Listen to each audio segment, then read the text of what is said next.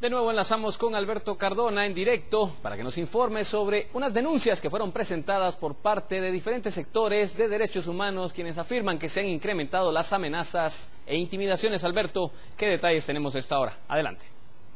Gracias, William. Muy buenas tardes. Hace pocos instantes en la Procuraduría de los Derechos Humanos se llevó a cabo una conferencia de prensa donde se dio a conocer el incremento de ataques y amenazas que han sido víctimas durante el año defensores de los derechos humanos, donde sobresaltan principalmente los de los pueblos indígenas y los que velan por los derechos de la madre tierra. La idea de tener una relación con los defensores de derechos humanos va precisamente de la mano con que son ellos quienes tienen su actividad en el campo y queremos que sea mucho más fluida la información en relación a los ataques a defensores y defensoras de derechos humanos y poder trabajar en conjunto muchas de las denuncias, porque al final todos somos defensores y defensoras de derechos humanos. Según los datos que presentaba Claudia Samayoa hace unos minutos, hay un incremento en cuanto a los ataques y violaciones a quienes defienden los derechos humanos.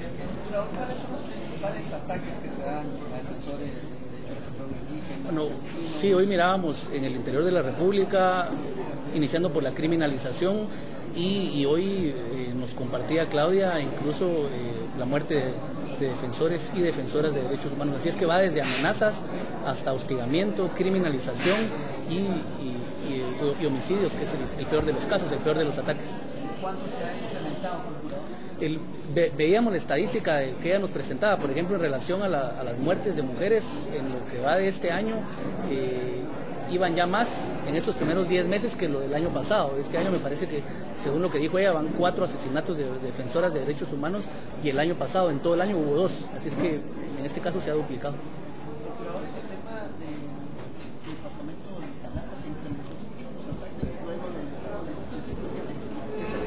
Yo diría que no solo en Jalapa, sino que como consecuencia de estos últimos 3 o 4 meses, la función de los defensores y defensoras de derechos humanos salió a reducir mucho más, y obviamente un hecho que no podemos negar es el hecho del juicio que fue al final de cuentas anulado. Eso levantó, digamos, el perfil de los defensores y defensoras de derechos humanos.